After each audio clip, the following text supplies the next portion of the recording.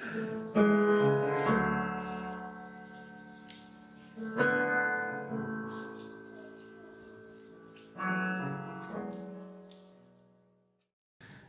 morning, everyone. We're delighted you've made the time to come and join us in our worship this morning.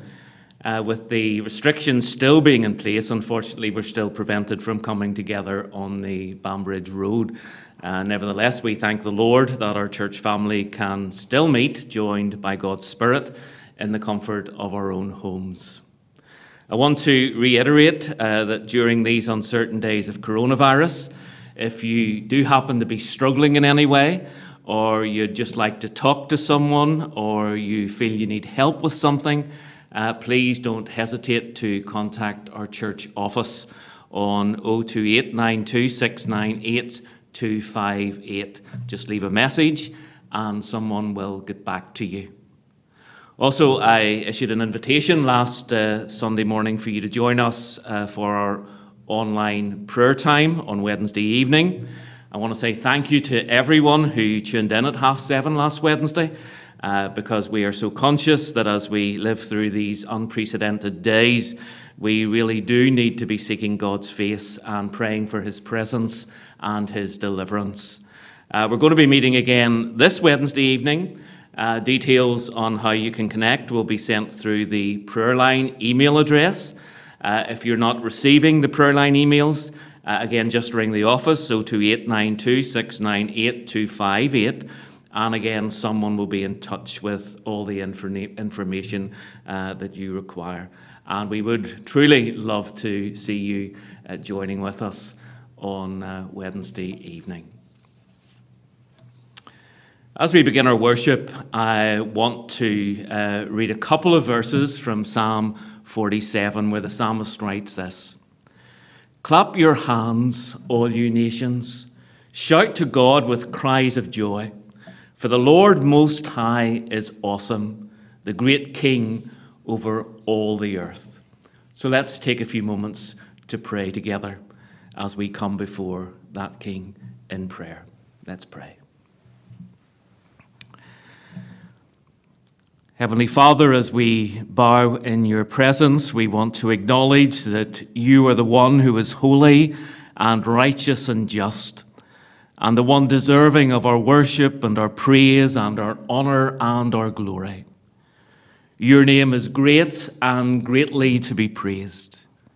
Before the earth was formed, you were. You are from everlasting to everlasting. And so we come before you today, Father, to exalt your name. You are good and your mercy endures forever, from generation to generation. There is no one like you.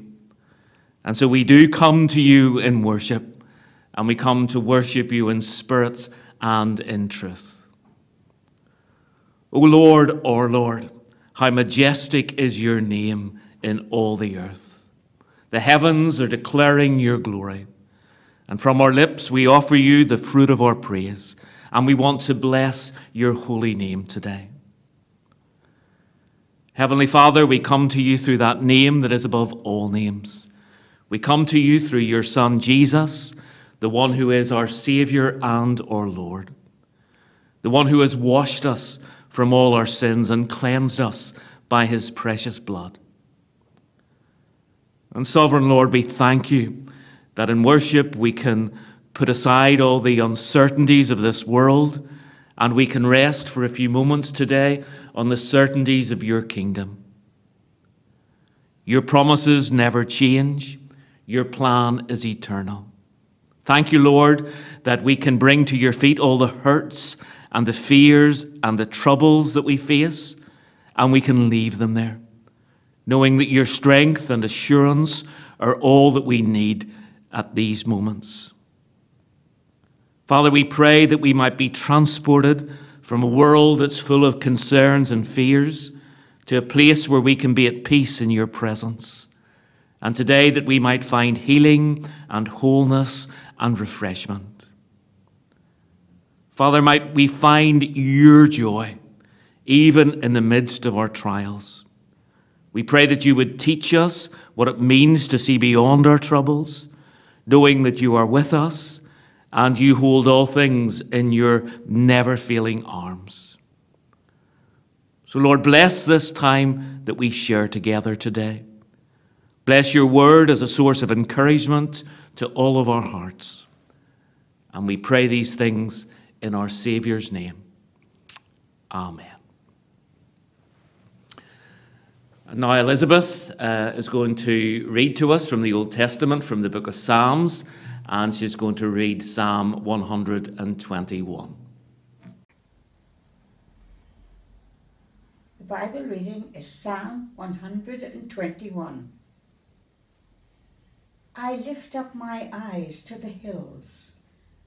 Where does my help come from? My help comes from the Lord, the maker of heaven and earth. He will not let your foot slip. He who watches over you will not slumber. Indeed, he who watches over Israel will neither slumber nor sleep. The Lord watches over you. The Lord is your shade at your right hand. The sun will not harm you by day, nor the moon by night. The Lord will keep you from all harm. He will watch over your life. The Lord will watch over your coming and going, both now and forevermore. Folks, we haven't had a good laugh together on Sunday mornings now for a number of weeks. So here's a few wee one-liners to hopefully get you smiling this morning. They're all connected to mountains because I suppose that's really the theme of what I'm going to be talking about this morning as we look at Psalm 121 together. What's the laziest mountain? What's the laziest mountain? Mount Everest. And then secondly, what's the most dangerous mountain? What's the most dangerous mountain? Think about that. Mount Kilimanjaro. How are mountains able to see? They peak. Why are mountains so funny? Because they're hill areas. Hilarious. Get it? Hilarious. So you're asking yourself, why all the mountain jokes? Well, because we're turning to the mountains, or we're turning to the hills this morning, as we are going to take a few minutes to look together at Psalm 121. I think it's been rightly said that man's extremity is God's opportunity. And very often it's only when our earthly hopes fail that our hearts remember to look to the Lord. And I'm sure many of you will agree with that. For many of us, over this past month, as we have lived through these uncertain and anxious days, we have looked to the Lord in ways that we have never, ever looked before. The psalmist in Psalm 121 says this, I lift up my eyes to the hills. In Psalm 121, the psalmist first looks to the hills, which represent worldly sources of hope. John Calvin, in his 6-volume commentary on the Psalms, explains, by the hills, the psalmist means whatever is great in the world. But when hope there fails, the psalmist asks a question that is only one true answer.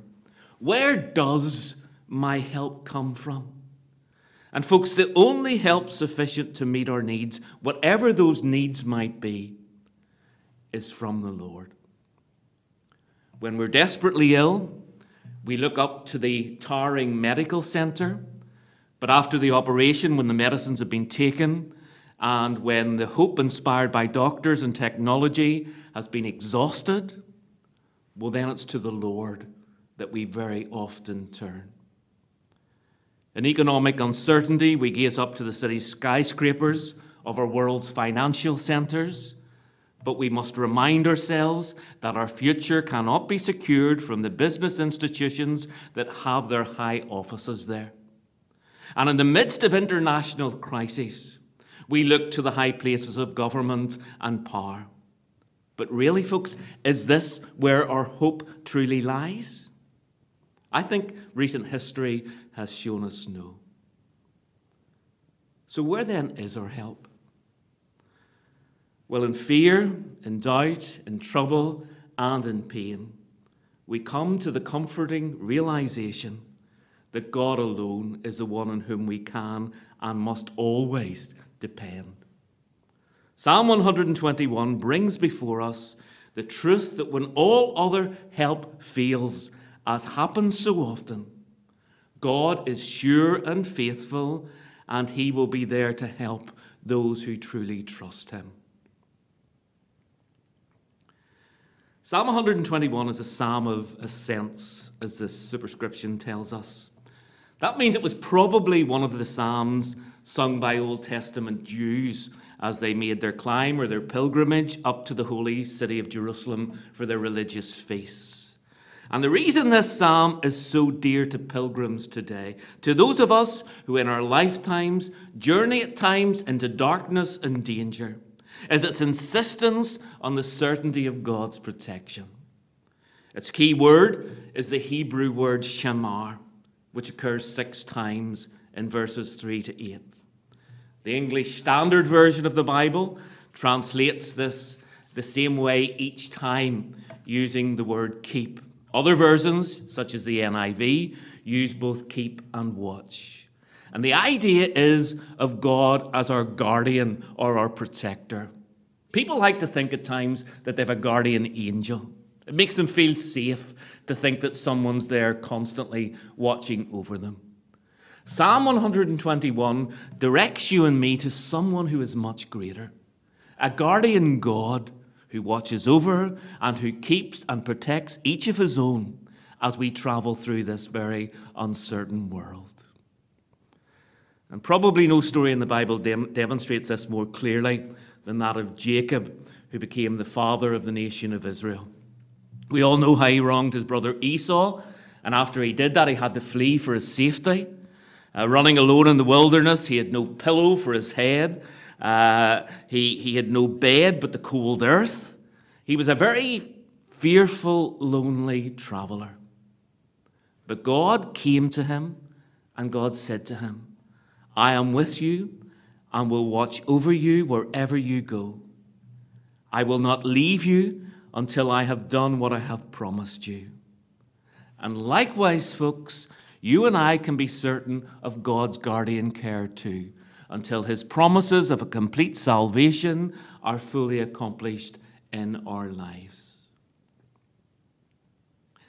The psalmist in verse 2 reminds us that while every sort of worldly aid is limited and uncertain, God is the great creator of absolutely everything, and the one who is infinite in power and might.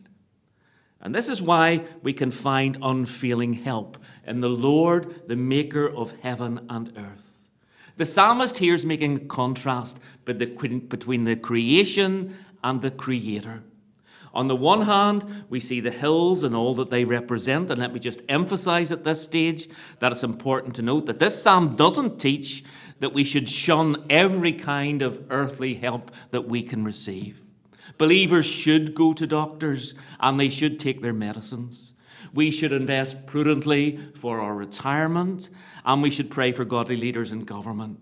But we must remember that all of these are merely created things, and we must contrast them to the power and the strength of our Creator. Every high mountain, every tower, and every pinnacle of earthly achievement is a finite, limited thing. However powerful, there's a limit to its might or its availability.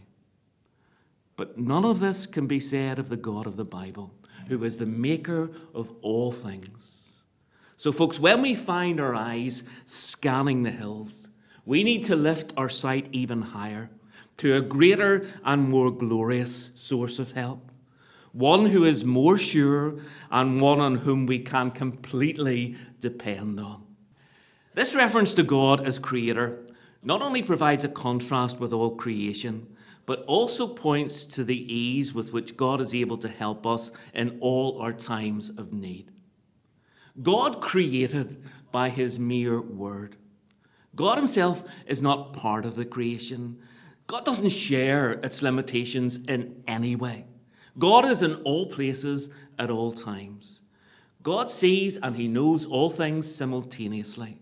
God can give his full attention to a needy believer in one far-off corner of the globe, whether that's Pastor Emma in Uganda or James and Heather Cochran in Portugal, without being at all distracted from the danger or trouble confronting you and me here in Dromore. And the wisdom with which he considers our difficulties is the very same wisdom that formed molecules and assembled stars. Almighty power is at God's command. So the help that comes from the Lord, the maker of heaven and earth, is all we could ever need and far, far more. In all of this, God is exalted as the only true God. And this, folks, is the reason he demands the exclusive worship of our hearts. Therefore, we're wise to become acquainted with him, because he is the source of our help and our hope. And by knowing him, we can experience peace in troubles, and we can truly be filled with joy in the midst of trials. Now, having reminded us that God is the creator, the psalm goes on to speak of his vigilance in protecting his people. Verse 3 says, he will not let your foot slip. Try to imagine a Judean pilgrim wending his way up that path that leads to the city of Jerusalem. How easily his foot might slip on those primitive roads and those rock-strewn paths. And we can extend this idea to misfortune of every kind, to sudden changes that come along and threaten us, to cast us down, to hinder our progress. But God is always there to put his hand on us and steady his people. He who watches over you will not slumber. Indeed, he who watches over Israel will neither slumber nor sleep. The picture is that of a caravan, an eastern group of travelers all traveling together that has set up camp for the night. As darkness falls, the sentries are posted, but they only do their job effectively if they remain awake and they're ready. If they fall asleep, they put themselves and they put everybody else in danger. Folks, our guardian God neither slumbers nor sleeps when darkness gathers all around us. We've all been there, those periods of darkness, those times when we just can't see any way ahead for us. Maybe threatening voices are there in our heads intimidating us. When we're vulnerable, we're just like these sleeping travelers. And in such times, this psalm tells us that we are assured that God is still with us. Though the darkness might hide him, and though our own weariness causes our eyes to close, God is still there. Whatever the circumstances into which God has led us, we can rest ourselves peacefully under his care. The Lord watches over you. The Lord is your shade at your right hand. The sun will not harm you by day, nor the moon by night. The danger from the sun's harsh rays is obvious, and the reference here to the moon may well be connected to the popular ancient belief that its rays were spiritually harmful. The word lunatic derives from luna, the Latin word for the moon. So the teaching here is that God cares for his people by shielding them as they travel along life's journey. This might well recall the time of the Exodus, when for 40 years the Israelites journeyed through that harsh desert environment. God was teaching them in those 40 years to depend on him for absolutely everything. Their food was the manna that he sent down from heaven. He also provided water for his thirsty people from the flinty rocks. The pillar of cloud by day and the pillar of fire by night were always present with them. It showed them when to move and where to go. When it stopped, they stopped. When it moved, they moved. And this was their life of faith. And folks, what an example for us. A people ready to follow as and when God directs. In the heat of the day too, the clouds spread out above them as a canopy over their heads, which was, of course, a shade to comfort and protect. Sinai Desert is one of the most hostile climates on earth. During the day, the temperatures climb to well over 100 degrees. When darkness falls at night, it might well plunge to well below freezing. God sent his people to pass through this hostile environment. And likewise, he leads us through this wilderness world before our entry into that promised land in glory. He shades and he comforts and he protects. You know, in biblical terms, this present life isn't a playground, but it is a spiritual wasteland.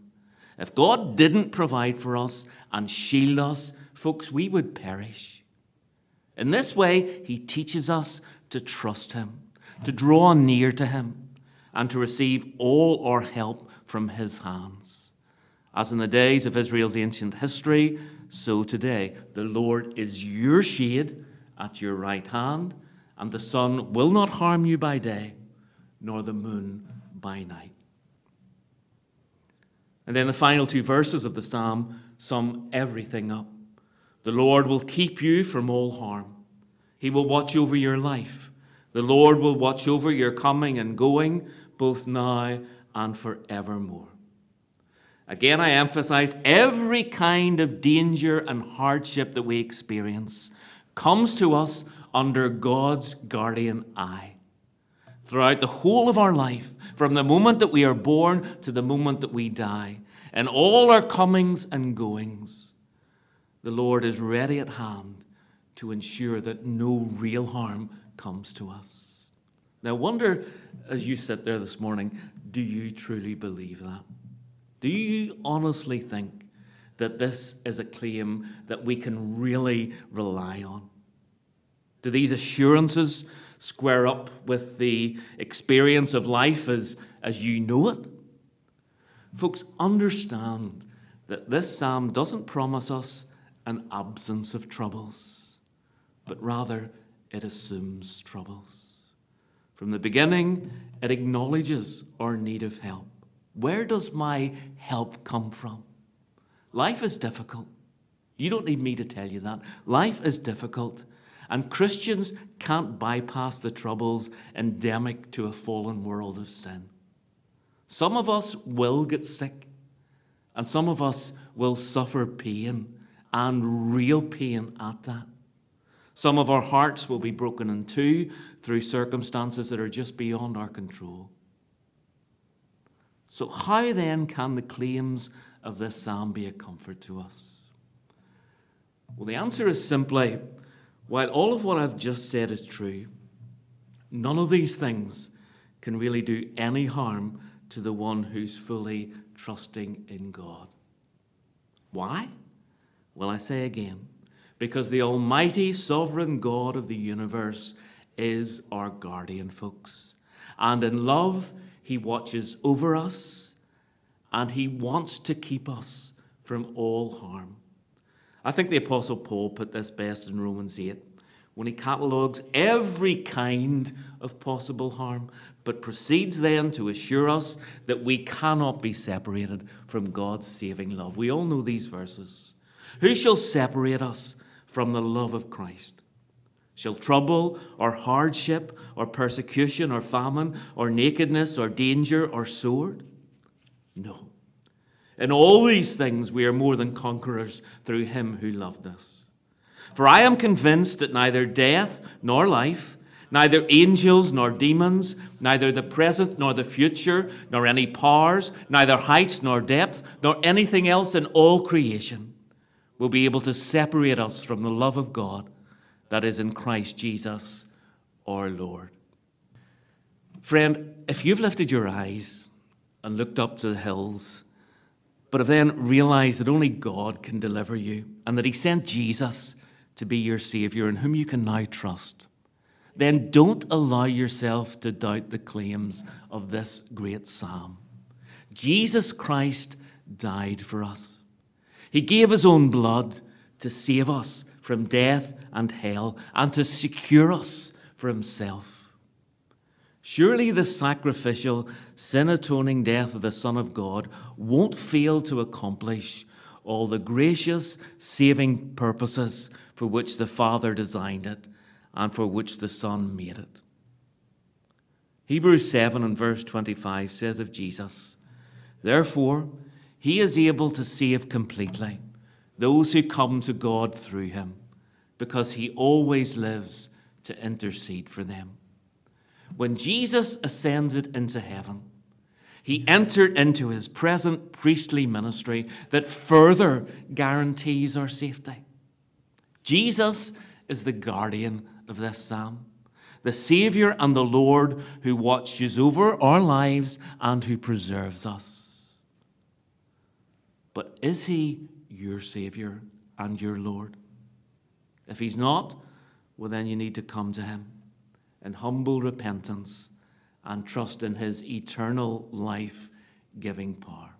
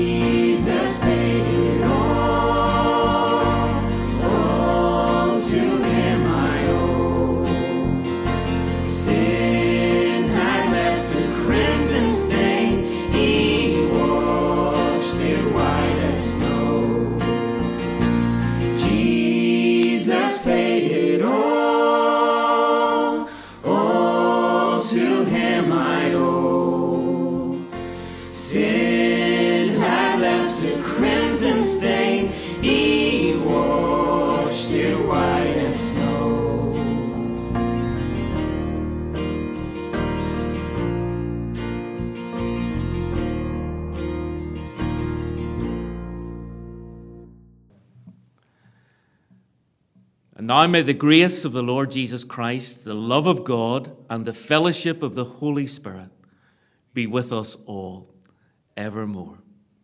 Amen.